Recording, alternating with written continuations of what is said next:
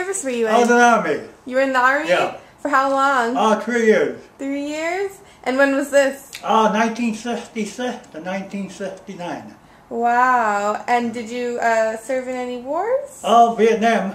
How has war changed you? Well, I learned a lot, and I grew up a lot. Yeah. I grew up a lot. So the Army was good to me, and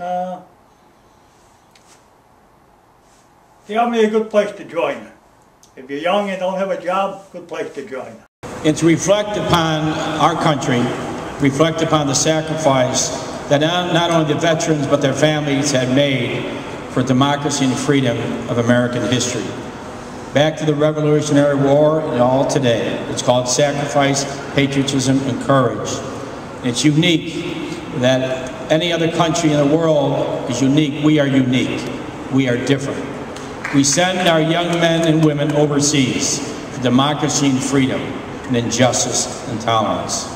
When you think of that, what a great country and such a young country. A country of immigrants, and even today we welcome immigrants. A country that says to our national leaders, here's our sons, here's our daughters, here's our mothers and fathers and brothers or sisters. They have volunteered on behalf of this great country. And that's why it's imperative that Veterans Day and Memorial Day and all the holidays be celebrated at events like this to educate another generation about the military and what it's done for this country. All right. So what branch of service were you in? The Marines. The Marines. And when did you serve?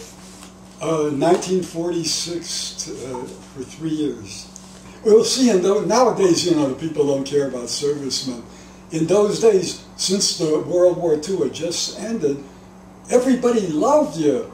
I mean, they were all good to you. If I wanted to go 200 miles, you know, to hitchhike, I'd just go like this. The first guy would pick me up, or a truck would say, "Yeah, hop in," and you go into a bar. People wanted to buy you drinks. Now that you've served your country, do you feel that your country served you? Oh, you know something? I wish I could go back in. Life is dull now. And nowadays, at least I'd go to Afghanistan or Iraq. And no, I would have loved to go back in.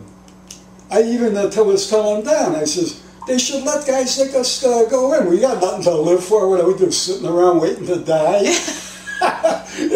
Someone calls up. And it's like, yeah, another day closer to death.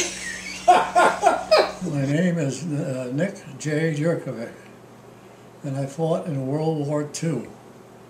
I was not an enlistee, I was drafted. If you went overseas, well, originally when I went in, I got $21 a month. A month? A month. Then I got promoted to corporal, so I got $66 a month. They gave us, for every year we served, I think they gave us like $100, so I got $300. You know, right. If you go serve overseas, you get a little more. Today, in today's society, they're getting well paid. That's why you got such many guys in the Army.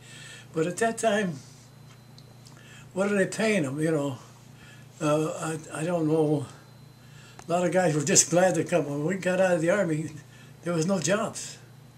Because when you got like 20 million guys in service and all the people around you that are necessary in that type of situation, where's the money going to come from? It's the one thing in my life I'll never forget. You keep memory, where are them guys?